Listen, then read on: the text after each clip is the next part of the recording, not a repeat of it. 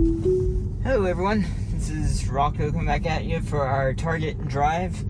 As you saw just a few videos ago, we just did this drive, and we're gonna see how it does. I'm not actually gonna upload the 10.5 Asheville drives just because they honestly weren't great. I might use some comparisons for those, but it's just, we're gonna have a lot of content coming out with this to see, so we'll see how that goes. It is doing a little bit better with the poor lane lines right here. A little bit. Obviously we have some leaves on the road right now. I don't think that was there last time, but that seemed to do well. It's odd how these last two versions are worse than the previous versions coming down this hill. I'm not sure what would be changed to make it worse. It would never cross the line right there, which is, funny enough, humans do that all the time. I used to walk up and down this every day with my dog, and I couldn't tell you how many times a car would cross the line right there on a blind turn. You're good to go from both ways.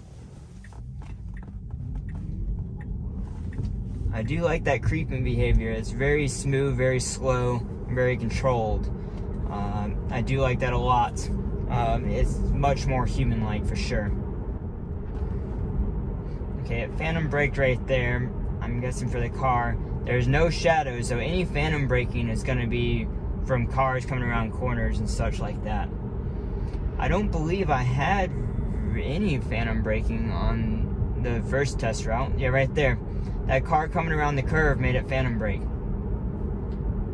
And that's very common around here. We got all these blind curves where you can't see traffic coming around the curve. It's not like in the Midwest where it's just straight. Even in California, a lot of places they're just open and just flat and straight.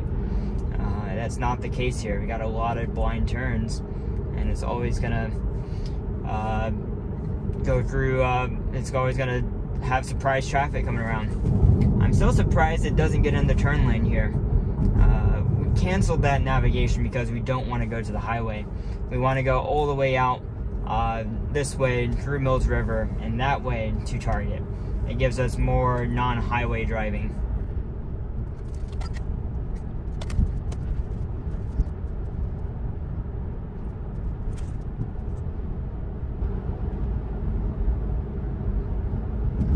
Doing a lot of phantom braking right here. I think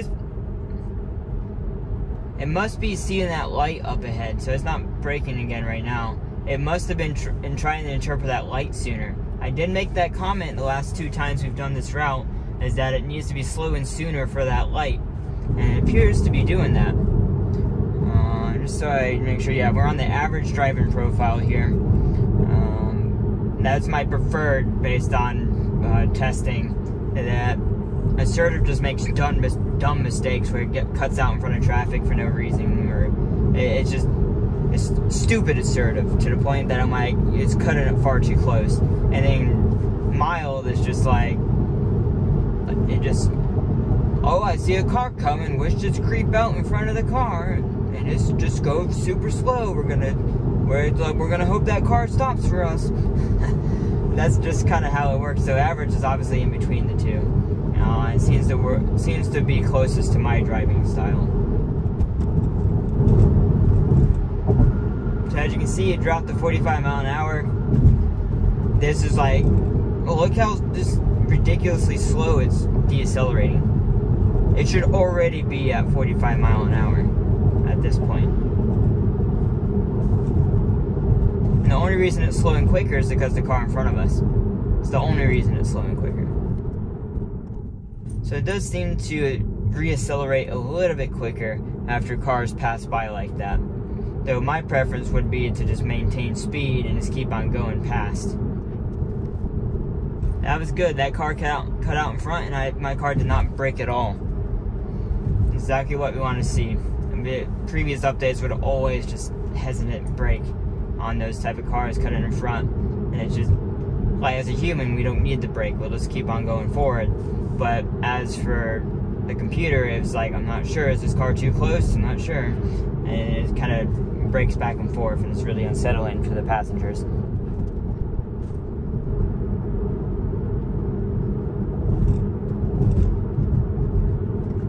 Okay, so brake there, quite bad for no reason. Braking again for all this traffic. Phantom braking is not better with this update, clearly. There's no shadows.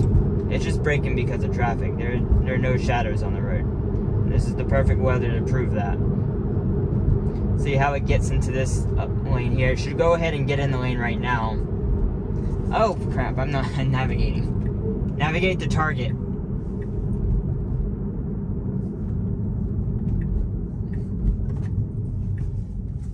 Fortunately, even if it's not updating, it still will properly, it should not go. Oh. Okay, that was my fault. It was actually right. I thought the truck on the left still had a green arrow, and it was gonna come through the light. Perhaps the car saw that truck and saw it was decelerating. I couldn't tell. It looked like it was still gonna come through the light. I don't have my 360 camera on to show you, but yeah, that's probably what happened. And so I'm not gonna count that disengagement. That was strictly me misjudging the situation. This is one of those cases where the car was correct and I was wrong. And it's gonna happen more and more often where the car is gonna be correct and I'm gonna be wrong. And that's what we can expect, and that's what we want to see, actually. We want to see that the car is right and that I was the wrong one. And so, okay, so this is incorrect. This is something, it said like following route for navigation, which is incorrect. I don't understand, like there's no, it has to be this jog. I keep on canceling the lane change. It's because of poor nav data. It wants to get in the left lane for some reason. I'm not even sure why. We're gonna go ahead and accelerate it back out of here.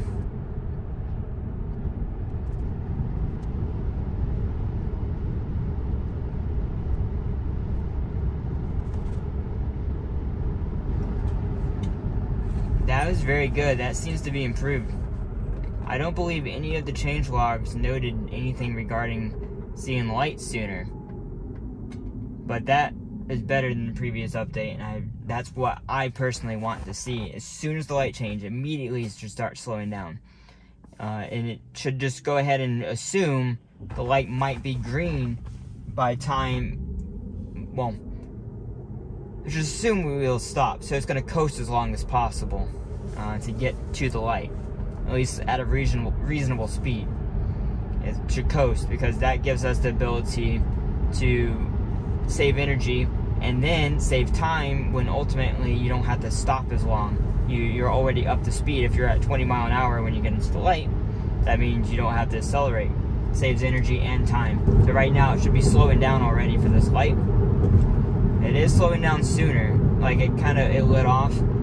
Now it's slowing down more. This is an improvement for sure.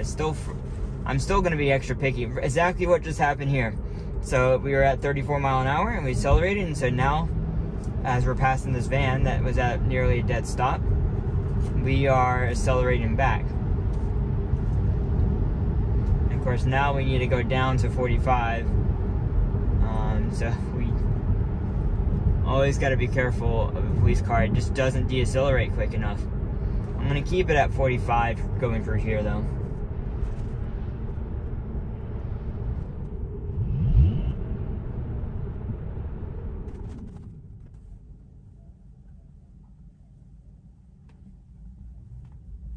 So this is definitely new behavior, I think, on this update. It starts accelerating when the light turns green, like creeping. It creeps forward towards the car in front of me to go ahead and get its speed started. That is actually a very human-like behavior and very necessary, in my opinion, for increased overall smoothness. I'm almost positive that is new with this update.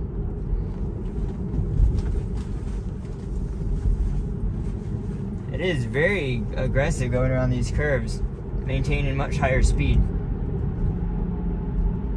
I'm waiting for it to change lanes. I'm not going to do it until it does. Hopefully it doesn't try and use this jog again. As you can see on the map, it's really all over the place. It should never change lanes in the middle of this intersection here.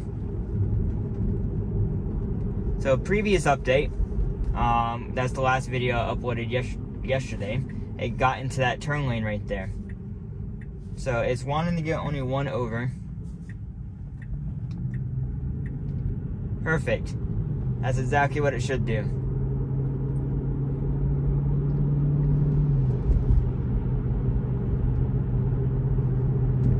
We have one more turn, well, 2 more turns to make. And if we can make those, we got 0 disengagement. I knock on some wood to not screw us up here. Where that car's turning is where we need to get in, I think. No, it's turning early. Okay.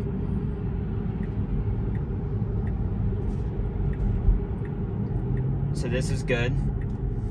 I'm not sure why it decides to turn off and on the blinker. It just needs to keep the blinker on when you're this close to the turn lane. Regardless if you make this next turn, this drive is improved. No doubt. I'm very much like this drive. The phantom braking is there. They still need to work on that. It's really ruins the experience, if you will, because of the phantom braking.